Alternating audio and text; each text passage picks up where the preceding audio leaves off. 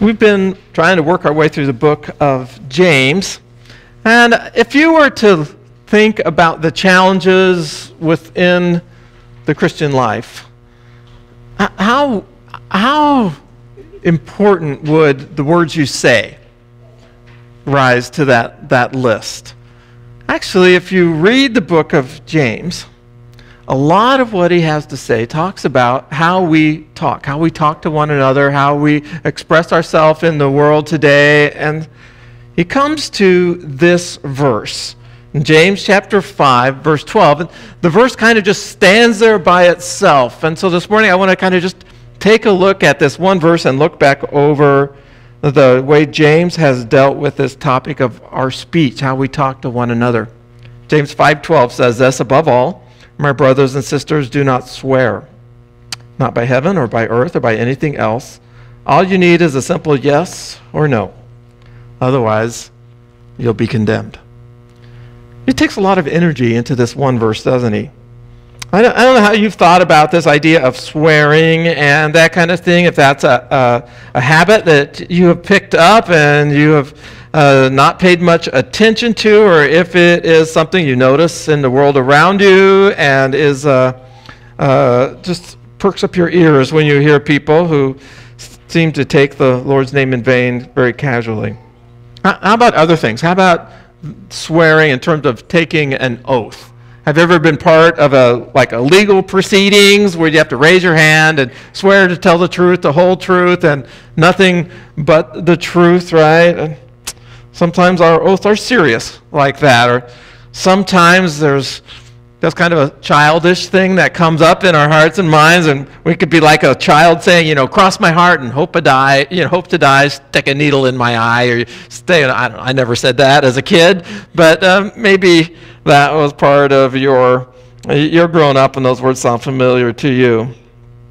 Swearing oaths, right? It was really a part of the ancient Jewish culture and certainly part of the Gentile culture, and remains a part of our culture today. This morning, as I was kind of doing some work over the past week for this message, I came across a sermon by John MacArthur, and in it, he quoted from the Masonic Lodge their oath of belonging. I don't know if any of you are part of the Masons here today. That if you are, I hope this oath sounds familiar to you. They are charged to swear this: binding myself under no less penalty than that of having my throat cut, my tongue torn out by its roots, and buried in the rough sands of the sea at low water mark, where the tides ebb and flow twice in 24 hours, should I ever knowingly or willingly violate this my solemn oath and obligation as an entered apprentice mason, so help me God, and keep me steadfast in the due performance of the same, binding myself under no less penalty than that of having my left breast torn open, my heart plucked out and given as prey to the wild beasts of the field and the fowls of the air, binding myself under no less penalty than having my body severed in twain, my bowels taken from thence and burned to ashes, the ashes scattered to the four winds of the heavens, so that no more trace remembered may be so vile and perjured as a wretch as I, should I ever knowingly or willingly violate this my solemn obligation as a master mason, so help me God, and keep me steadfast in the due performance of the same. 2 sentences right there. So if you want to join the Masons, if you're not already a member and you think maybe that would be helpful for you, that's what you have to swear to. You have to swear that you would give your life if you don't keep your oath. I don't know if you've thought about this. Swearing, making oaths, what they do to the general conversation, right? When we make oaths, clearly we're trying to stem what we all recognize as this natural tendency in human beings to lie, right? Jesus talked about that, talked about how natural that is to resort to the lie in really any kind of circumstance within us. And in one confrontation, he said this. He said, "You belong to your father, the devil, and you want to carry out your father's desires. He was a murderer from the beginning, not holding to the truth, for there is no truth in him. And when he lies, he speaks his native language, for he is a liar and the father of lies. Even strong oaths, right, don't change a person's heart. Sometimes, actually, the more passionately someone declares, I'm telling you the truth, it's really true, I know it's true, I swear it's true. Sometimes, right, like, what was her name in Hamlet, scene 2, actually Queen Gertrude? What was the line? The lady doth protest too much, methinks. Right, have you heard that line? There's just sometimes the more we swear that we're telling the truth, the less credible we become. The truth can sometimes be presented too artfully, too elaborately, too insistently. And so James writes to his church, people gathered in Jesus' name, trying to live out their lives within a very pagan and unfriendly context. And he writes to them and he says, above all, my brothers and sisters, do not swear. He's urging a change in the speech patterns of people that name Jesus. He's urging an honesty, an honest approach to life that needs no oaths to be believed. And the pattern of their speech should be so genuine that a simple yes or no carries the same as any oath. You make an agreement and your agreement is good. You say no and you really mean you didn't do that. That wasn't you. You don't have to swear. People recognize that you have been honest with them from the very beginning. Throughout this whole book of James, that's come through from the very first chapter, clear through to this moment, and yes, even more as we go through that how we talk. How we talk is important. It says, above all, right? Above all, right? You think how many other things you could put above how we talk. Why is it that this becomes so important? Right? It's a command to us. It's given some kind of priority for us. And this verse seems to be kind of a standalone verse here at the end, but it's not the first time James has addressed this topic of how you talk. If we were just to listen to you, to your language over this past week, what would we learn about you? What would be revealed about your heart? What would come up? All through this letter, James comes back to this topic of our words. It came to this point in the first chapter where he said everyone should be quick to listen, slow to speak, and slow to become angry. Later in that chapter he says, those who consider themselves righteous and yet do not keep a tight rein on their tongues deceive themselves, and their religion is worthless. The second chapter says, speak and act as those who are going to be judged by the law that gives freedom. And chapter 3 says, anyone who is never at fault in what they say is perfect, able to keep their whole body in check.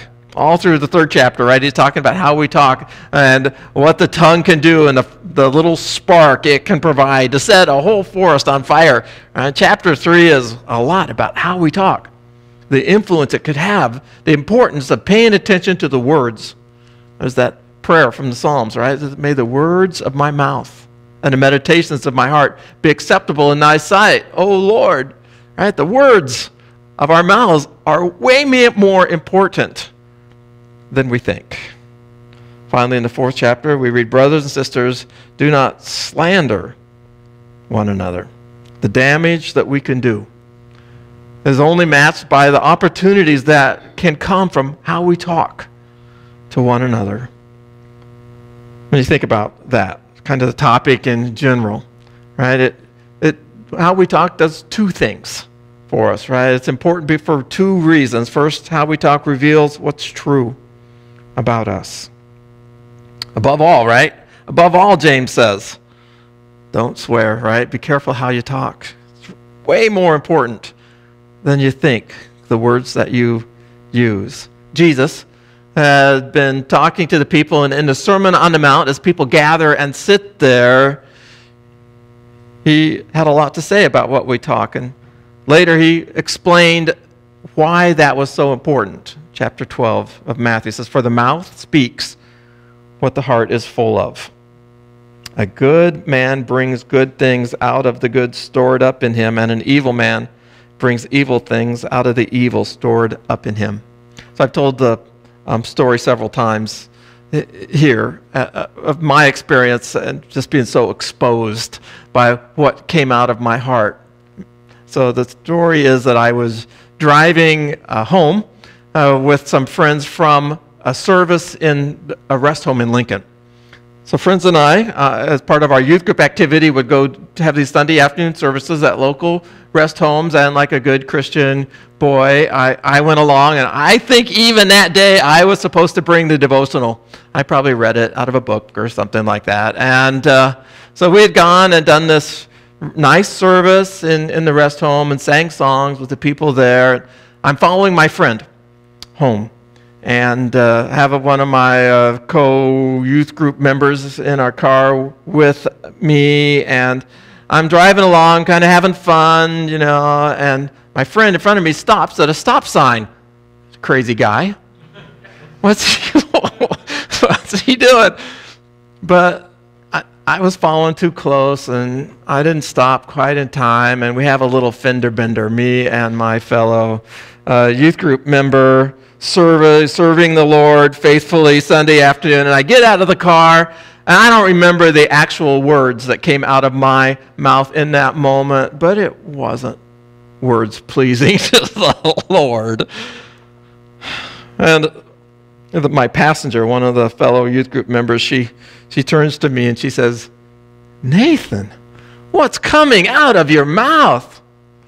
The truth is that what was coming out of my mouth in that moment was more representative of what was going on in my heart than all those other words that I had shared in that service in the rest home. It was what was true.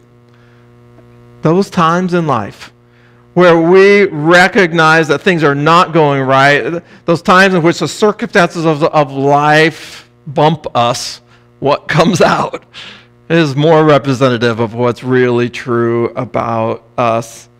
And we need to pay attention to what's coming out.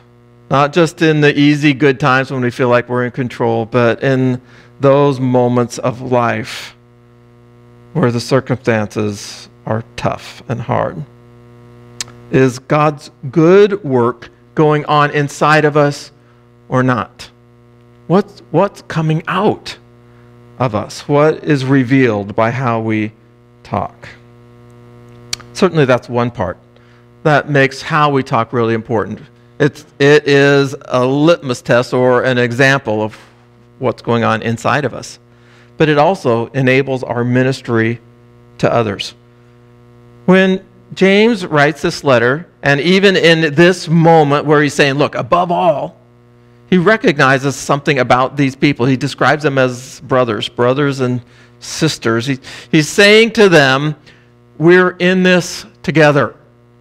We're in this together. And watching what we say it's not enough just to not say anything, to like put a guard over your mouth, right? Somebody has said that your tongue is so dangerous, that's why God put it in a cage behind your teeth, right? So that you can keep track of it, right? But the reality is that we need to talk to one another. You need to say and to be engaged. You need to talk. It's important that you talk. Right? I know that they say if you can't say something good, don't say anything at all. But you can say something good. That's the purpose of coming together. You're to say something good. You're to find in your heart concern for one another. You're to be able to share what the Spirit has worked in you for the good of other people. That's what you're doing here. That's what church is about. That's why God calls us together in our fellowship. It's not just here, but in every church. That's the purpose of it, to minister to one another. The answer is not silence, it's honesty and genuine care, because you can say something good. Paul wrote to the church in Ephesus, and he added this idea, said, speaking the truth in love, we will grow to become in every respect the mature body of him who is the head, that is Christ. It's hearts that have been impacted. It's people that say, yes, I'm willing to get engaged with one another. It's the truth in love. right? Hearts that have been changed, that care about people that the Lord cares about. Not just in church, right? You're to speak to people wherever you go. It's important. It enables your ministry to one another. How you talk is important. But when James writes, he has a very specific kind of talk in mind. He has one thing that he really wants to finally say, hey, listen to what's coming out of your mouth. And he's saying these things. He says, do not swear. Don't swear. Oaths, right? Oaths are to be avoided. Don't swear, not by heaven or by earth or by anything else. There's lots of other kinds of talk that are encouraged or discouraged in the New Testament, right? Like in Ephesians chapter 4, it talks about unwholesome talk, right? Those kind of damaging kinds of words. But here James focuses especially on oaths. When you hear people use the name of God, the name of Jesus casually in their conversation, that's really an oath. You're calling, I know they don't mean it, they don't think about it, but they're calling on God to witness what they're saying or to give expression to their wonderment in the midst of their conversation.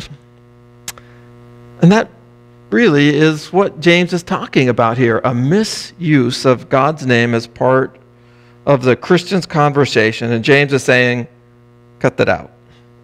Really, listen to how you use God's name. Not heaven, not earth, but God made, right? Those things represent the Creator God, not anything else. He's saying, don't swear. Jesus, really, on the Sermon on the Mount, has made this point previously, and I think that's what James is drawing their attention back to. Matthew chapter 5, Jesus said this, again, you have heard it said to the people long ago, don't break your oath, but fulfill to the Lord the vows you have made. But I tell you, do not swear an oath at all, either by heaven, for it's God's throne, or by the earth, for it's a footstool, or by Jerusalem, for it's the city of the great king. And don't swear by your head, for you can't make even one hair white or black. If we could, wouldn't that be nice?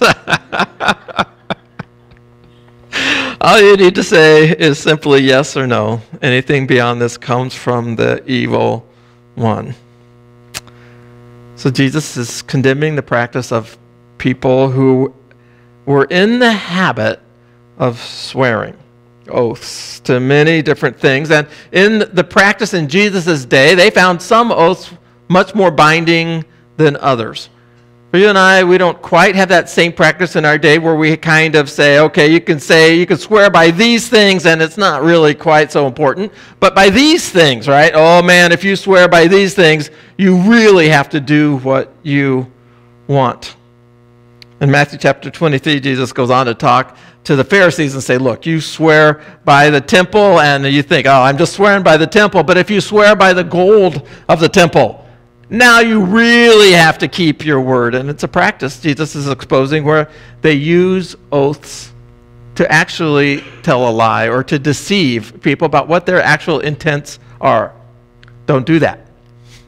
Don't use oaths to deceive. Right? You're trying to tell a lie or you're trying to convince somebody of something past. Yes, I promise that that's the way it was. I swear that I didn't do that. And you did. You're using an oath to deceive. Jesus teaches them better to simply, like James is saying, let your yes be yes and your no be no. All through the Bible, really, there are these kinds of oaths. God makes an oath with the whole creation, right? He gives this covenant to Noah. It's a kind of swearing. It's kind of an oath. God gives his word that there'll be never another flood like Noah's flood. Or he finds Abraham and he makes a covenant with Abraham. It's a kind of swearing. It's kind of an oath. Repeats that oath to Isaac, to Jacob. It makes a covenant with David. So there is in God's word these kind of oaths that God has taken on himself. And God's word is always true. It's always to be treasured. And it seems like in those instances that God himself chooses to use a human form to make clear his dependability. But not to deceive. He equips the priesthood with a kind of process for finding out when someone is telling the truth through that human tool of youth. And the psalmist in Psalm chapter 15 asks this question, Lord, who may dwell in your sacred tent? Who may live on your holy mountain? And one of the answers to that comes in verse 4, where it says, he who keeps an oath, even when it hurts. Don't use your oaths to deceive. There seems to be a place for oaths within the ministry that God has entrusted to us. One of those places comes in the marriage ceremony, where we exchange wedding oaths. Okay, wedding vows, we call them. Right? We give our word. We promise with God as our witnesses that we will be faithful to our spouse. In sickness and in health, right? All those phases, richer or poor, till death us do part. The marriage vows. And Jesus, there before King Herod, he's examined and they say, are you the Son of God? And Jesus says, you have said it.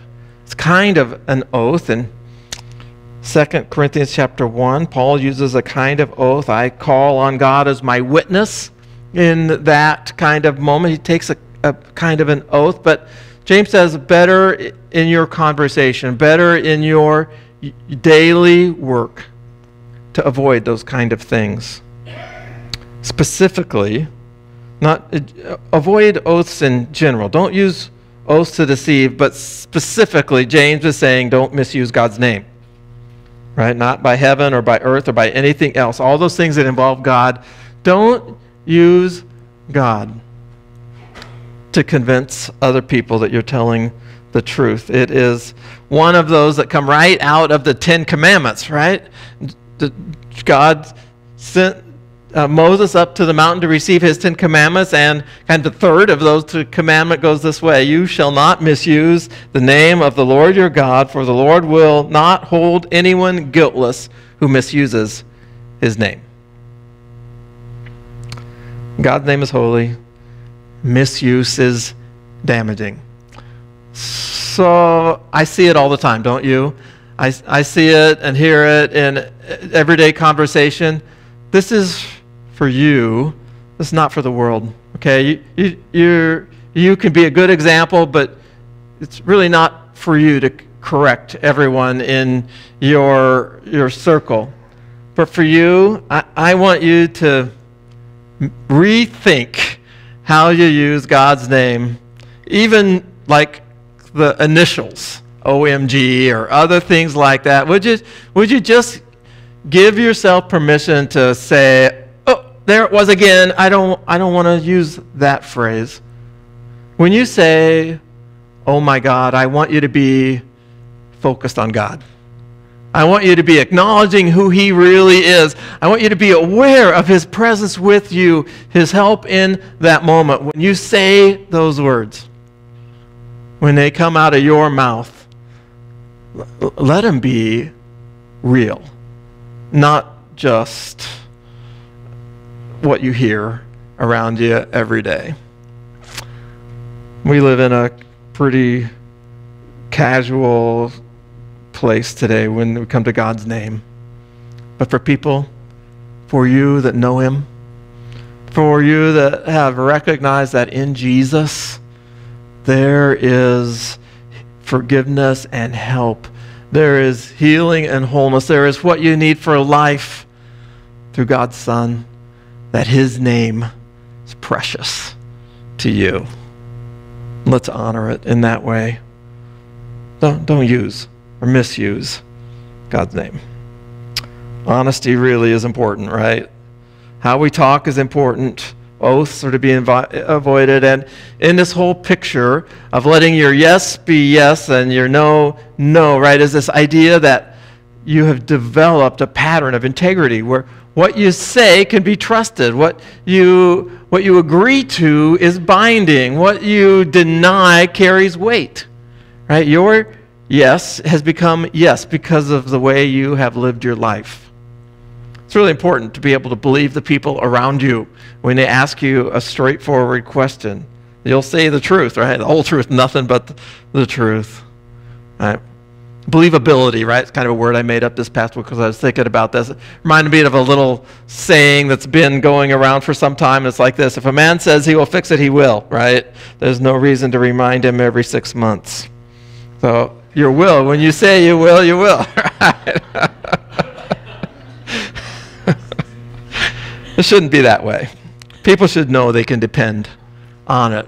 But I skipped over several verses in Psalm chapter 15 earlier. Remember, that's that psalm that begins, "Who may dwell in your sacred tent, who may live in your holy mountain?" The second verse of that psalm says this: "The one whose walk is blameless, who does what is righteous, who speaks the truth from their hearts." That idea, speaking the truth, letting it come out. Not just in what we say and what we don't say, but in how we live, matching up, right? A walk who's blameless, who does what is righteous. In a sense, how you live, your integrity reflects on your Lord. It becomes real. Today, as people struggle with the challenges faced within our culture, right? A culture that's not very impressed by people who name the name of Christ. I think that we who have lived for him, who have experienced his life, who gather in his name, haven't always been the best examples. And it's not just what we do to one another, it's how we live out in the community. We have a book in the back, kind of a directory, kind of the Christian business directory. And in that book, there are all sorts of people that offer services, and they put a fish on their service. And if that's you, if you identify yourself as a Christian and you're a businessman, you need to be aware that the way you treat people, the integrity you have as a service provider is really important. So I'm fairly openly identified as a pastor in the community. And it really bothers me when people say, "This guy was a Christian. I found him in the Christus Business Directory and he did this," right? And they complain about businessmen who haven't kept what they thought was what the person thought was their word, or done subpar kinds of work. Integrity, right? It's really important to the cause of Christ that you who are identified with him live in a way that honors his name, that you speak in a way that reflects not just honesty and integrity, but God's listening ear. And when you say yes, you mean yes. And when you say no, you mean no. Finally, this verse, this passage, this topic comes with a fairly serious warning. It says this: "Otherwise, you'll be condemned." It's a really strong word. It's a really strong word, and I don't think it means that you never make a mistake in how you talk, or God's name doesn't slip out kind of in a worldly pattern out of your lips. Because listen to what he says in chapter 3. He says, "We all stumble in many ways. Anyone who is never at fault in what they say is perfect, able to keep their whole body in check." We're not talking about people that never make a mistake. We're talking about people that are aware how serious this is, that are seeking God's control over how they talk, that their language, the words of their mouths, and the meditations of their hearts, right, reflect God's control. In the book of James, James addresses lots of topics kind of like this. Topics of how people behave and how they orient their life and all those kind of things. And in it, he is offering to us kind of a test. Is it real? Is God's work active in your heart and in your life? It doesn't mean that you're perfect, right? Just like this verse says. it means that you're responsive, that there is a foundation of God's work. There's change happening, that you recognize that piece of His activity in your life. Is it real? So it is. We come to the end even of this thing, and it's as much a call to pay attention as it is a warning to embrace a pattern of truthfulness, to submit even the way you talk, the words you use, to God's control. And it becomes the evidence, or one of the evidences, of a transformed life, a life where we embrace honesty and integrity and a straightforward pattern of speaking. That makes sense to you? Do you see how important that is, to live in a new way in a world that has a very different pattern that they're following? A dependable and honorable pattern of speech that James says is more important. Above all, my brothers and sisters, he writes, do not swear. Let your yes be yes, and your no, no. So today, let me just invite you again, as I mentioned earlier, to look back over your own speech patterns, the things that come out of your mouth. And let me encourage you to invite the Lord by His Spirit to take control of those patterns so that you can speak in ways that honor your Lord and that He can be honored and glorified in what we say. So, Heavenly Father, thank you. Thank you for the moment to come under your hand and under your control, and to again listen to what comes out of our mouths. Lord, again, we would pray that you would be honored in those words. But more than that, that you would do your work inside of us, that the words that we come out would really reflect the work that you're doing, that there would be coming out gracious words that reflect the understanding of how much grace we've received, that we would look on those around us and give forgiving words because we recognize so much of what we have been forgiven for, that out of our hearts we would bring forth words that honor your name and reflect the work that you're about in us.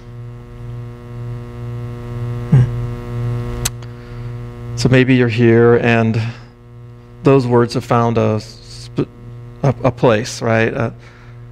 A way, brought you to understand God's work in a new way in your heart. And this is a moment you can just surrender again and ask for His help. And if you will simply say to God, Lord, help me in this area. I want your help. Put a watch over the words of my mouth. God will help you. His Spirit will, when those words want to come out, He'll be faithful and He'll say, wait. And then in that moment, you'll have a choice to respond, to turn it in a new direction or not. So, Father, I commit each one of these here to your hand, to your work, and to your faithful care. In your name I pray. Amen. And now to Him who is able to do immeasurably more than all we can ask or imagine according to His power that is at work within us. To Him be glory in the church and in Christ Jesus throughout all generations, forever and ever. Amen. May you go in peace.